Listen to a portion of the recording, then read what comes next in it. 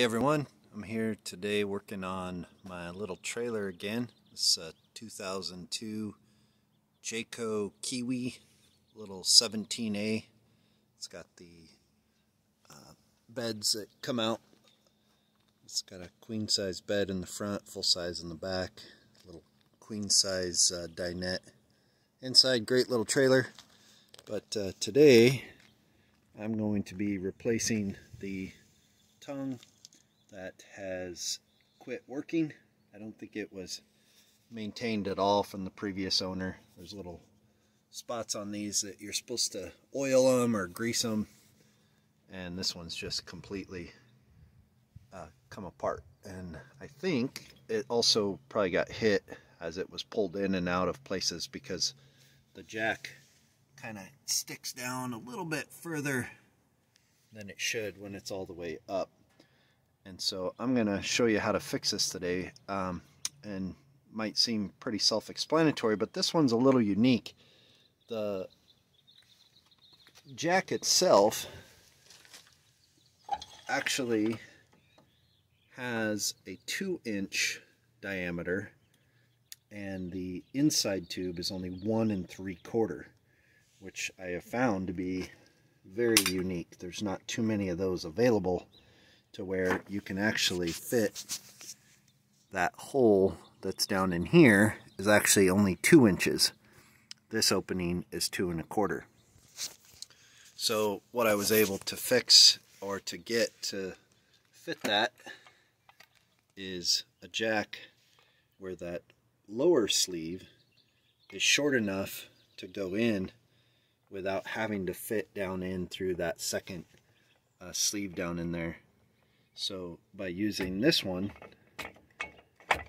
it's a 2 1/4 on the top, and then the base is the inside tube is 2 inches, but this area here is short enough to stay below that other piece. So I'm gonna put that one on, and then to prevent it from getting damaged, you can use a foot for the bottom of the jack. That will keep it from coming up too far into that second area, but also it creates a skid so that if the trailer ever does come into contact with cement, or I mean the bottom of the jack, this little foot kind of works as a skid to slide it across the cement instead of ripping the bottom of the jack apart. So that's the fix for that. Just thought I'd show you. Thanks. And there we go. It's in place. Works really good. Nice and smooth action. And fits perfectly. Now I feel comfortable having this plate, the little foot on there. And you can see the old one, this dent in here means it hit something pretty heavy, and you get stuff inside there getting rusted because it's not being oiled right. One good jolt like that will knock the gears loose inside it, and that's probably what happened because that one's just totally shot. But this one should work really well. So if you're having that issue where you can't find a 2-inch outer tube and a 1 3/4 inner tube, look and see if you can get one where the part here of the jack will fit within this area, and then that 2-inch tube will actually slide in there.